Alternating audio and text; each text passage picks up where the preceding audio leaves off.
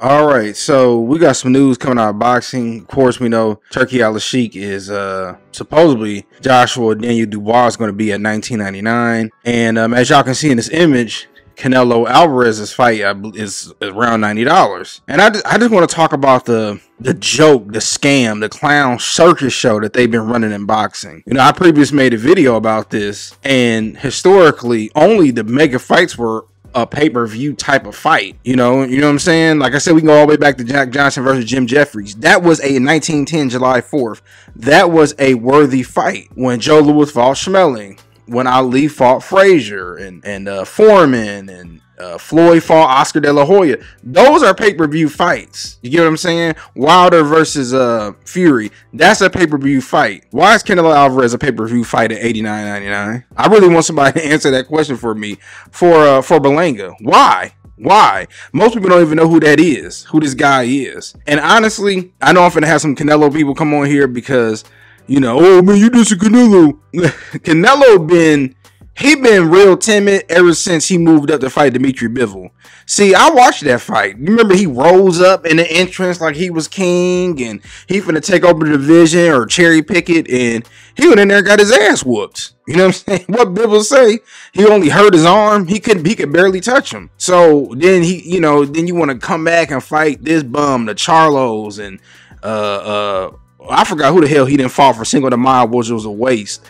But you won't fight David Benavidez. See, Canelo got that L against Floyd and against Bivol. He ain't trying to have no more L's. This man would literally charge you $89.99 to watch him fight Berlanga. Why you won't fight David Benavidez? Now, if there was David Benavidez, you might have something. Or if the fight is $20, really $15.99, but let's just say $20, I might pay for it. But you know what most people finna do? They finna get it how they live. They finna illegally or do piracy on these stuff. Now, I remember Floyd's like, oh, it's stealing. No, it's not. People are no longer paying for no crappy fights no more. And I'm trying to watch my language. I know how YouTube is. But people are no longer paying for BS fights, man. I'm sorry. Why? Why would you expect me?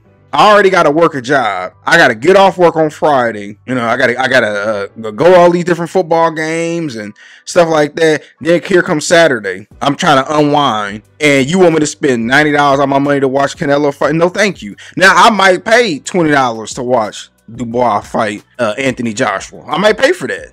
And if Turkey Al-Sheikh is trying to do that moving forward, I'm all for it. And you probably will cut down on piracy. And if y'all, yeah, so if they were just to cut down on prices, people will probably be more willing to pay for it. But you want to overcharge us, but then you got all these suits, the guys who run the company say, oh, well, the people aren't ready for the fight. They're not ready for the fight. Okay, well, then that's why you got 20 million people streaming Fury versus Usyk for undisputed at heavyweight. You know what I'm saying? So boxing is backwards. This is why Showtime got out of the game. This is why HBO got out of the game. This is why Foxing got out of the game. You remember they was on all these different networks because you're not getting the fights that you're supposed to see. If it's going to be a pay-per-view fight.